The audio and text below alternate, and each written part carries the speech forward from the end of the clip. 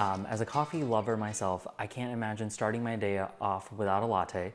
And over the last couple of years, I've used a wide variety of different machines and coffee makers, anything from a French press to a pour over to a drip coffee maker, just because it's easy.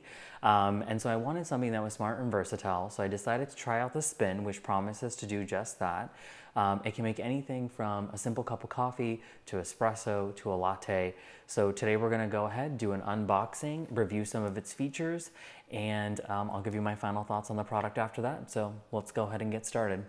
Unboxing the Spinn was pretty straightforward. The box opens up pretty easily. I felt that the packaging was really sturdy. I really appreciated that they provided clear step-by-step instructions in regards to how to set up the machine. I was able to quickly open up everything and set it up within just a few minutes. Overall, a pretty good experience. A large portion of the setup is through the Spinn app. Once you've got the app open, it'll actually kind of walk you through step by step. Once you're within the setup, it actually even has several videos. Here we can see that it's searching for the device. You'll obviously need to have it plugged in. Once it's discovered the device, it then has you follow through a few steps in which you will press the button on the actual Spinn machine, which will pair it to the phone and allow it to connect to the Wi-Fi. But overall pretty easy, and you'll kind of see the blue light flashing as well. It'll then search for the device again, and once you're connected, you'll then go ahead and enter the Wi-Fi information.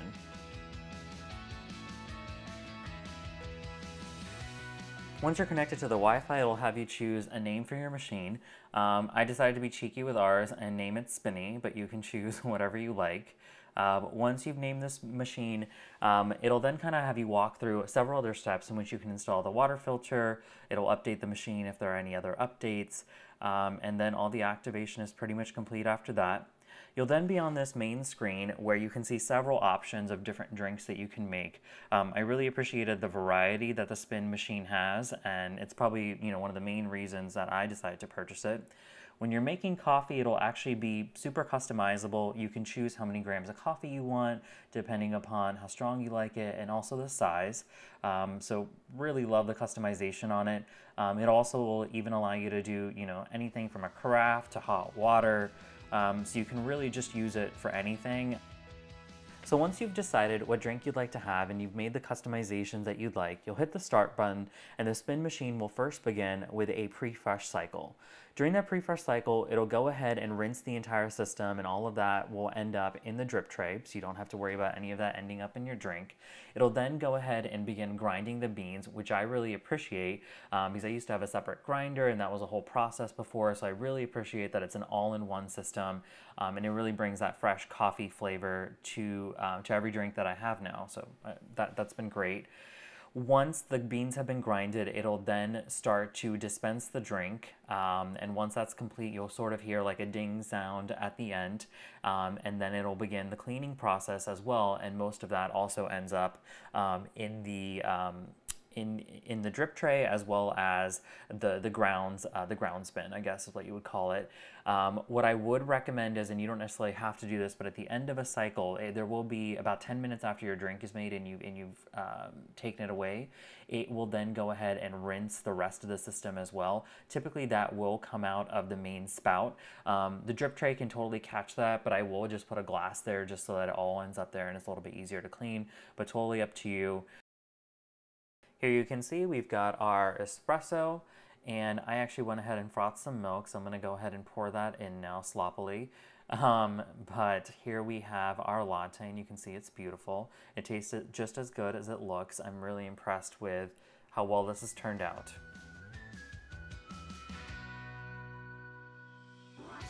Hi everyone, I'm filming this about a month in the future, so I've had a fair amount of time with the Spinn to really see what it's like to use day to day. So today I'm going to go ahead and start off by reviewing the pros and cons with you. The first thing that I really love about this machine is how versatile it is and how customizable it is. You can make anything from cold brew to espresso to lattes, all within just a few minutes. You can also customize the amount of ounces you want of each drink and also how many grams of coffee you want in each drink. I really feel like before I would have, all these different contraptions and devices and grinders and different things to do cold brew, all on the counter, and it would just take up so much space. With the Spinn, you really don't have all that clutter. It's really simplified into one device that's super versatile and you can pretty much do everything with. The second thing that I really love about it is that it has a grinder that's built in. Before, I'd have a separate grinder that I'd have to grind the beans in, then store the beans, store the grinds, it was just a mess. Now it's all just right there. It grinds the coffee immediately right before it makes each drink, and it feels like it just saves so much time and so much space, and it tastes fresh that it's just super worth it. And I feel like the grinder is super high quality, so I would highly recommend it, honestly, just for the grinder alone. And then what I also love about it is that it really just cleans itself. There's not too much that you really have to do. It pretty much will rinse itself, and then you'll just have to empty out the drip tray, and you'll have to clear out the ground spin, but that's really it.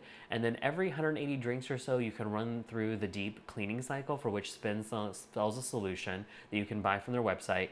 And that's maybe like every month or two, just depending on how many drinks you're making. But again, it kind of just does everything on its own. There's not much that you have to do except for putting in the solution, the water, and then just letting it run through. So I really love that it's very easy to clean day to day and doesn't take up too much time. Last but not least, I love the app. I think that it's super easy to use. It has a great user interface. You can easily figure out how to make a drink, how to customize it. You can also order merchandise. You can order coffee beans. You can pretty much do anything from within the app. So I feel like it's really well done. I also like that it really allows you to set your presets. You can then either select them from the app, or you can select them from the physical buttons on the Spinn machine itself. So for whatever reason, if you don't want to use your phone, you can set it up in the phone so that you have your presets on the device, and you just hit the button and you're good to go. So overall, really love the machine, and it's really easy to use. In terms of my cons, my biggest cons with this machine would probably be the fact that it only has one reservoir for coffee beans. So you can really just put in one type of coffee. You can't do different flavors. You can't really put in decaf versus caffeine.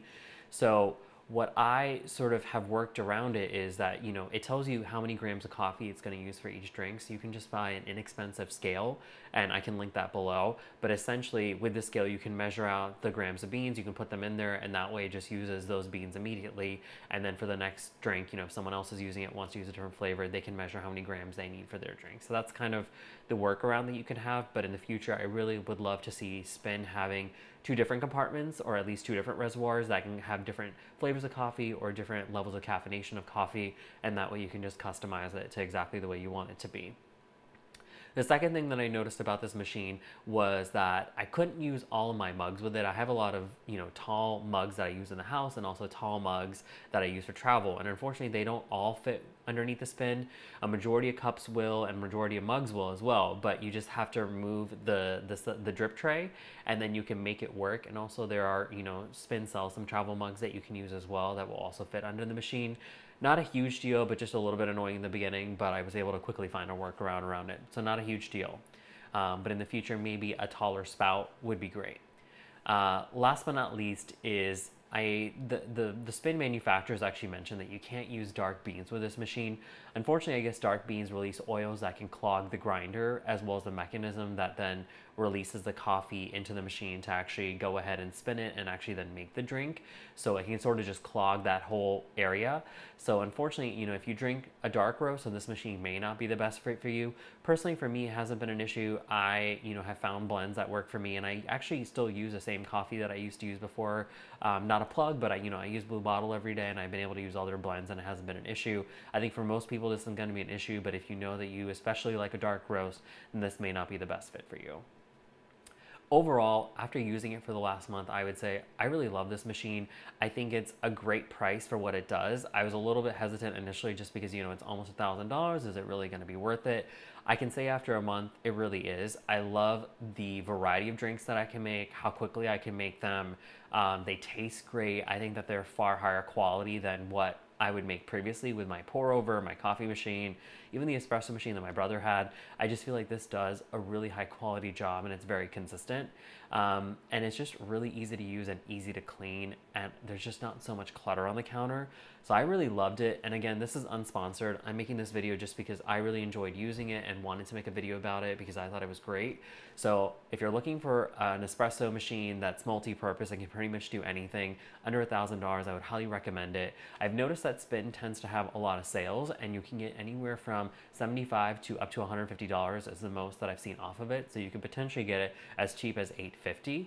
So would highly recommend checking them out if you're in the market for a new machine. I appreciate you all tuning in. Please comment, like, and subscribe below. Cheers till next time, and I'll see you soon.